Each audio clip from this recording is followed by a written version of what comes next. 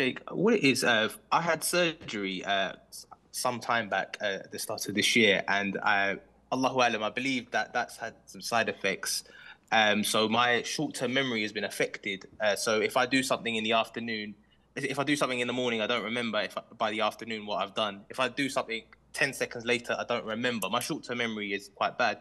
This is having an impact, and I've watched a few videos of yours. I've watched the video where you said when you're in Salah, do whatever is your gut feeling tells you. The problem is sometimes I don't even know what if I've missed something in Salah, if I've said something, and this is having an impact on my other acts of worship, ablution, ghusl. So I just wanted to know your advice on this because it's something that's causing me a great deal of stress.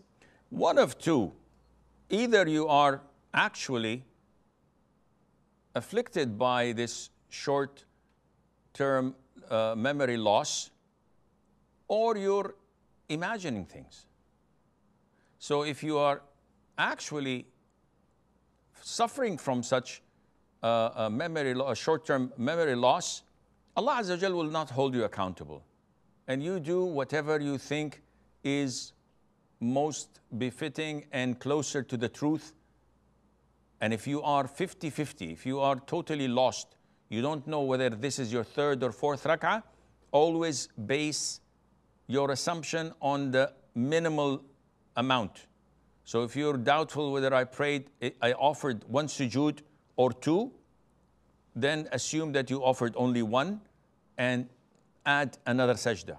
If you're doubtful whether you prayed 3 rak'ahs or 4, 3 is certain, add another rak'ah to that.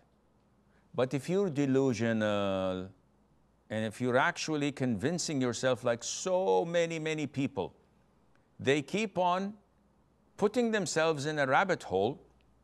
Once they're lost, they say, and they present this in a very good presentation, oh, I have this, I have that, I did that surgery, and I have short-term memory loss, and I can't remember things, and da-da-da-da. And they present their case as a given fact when actually it is not.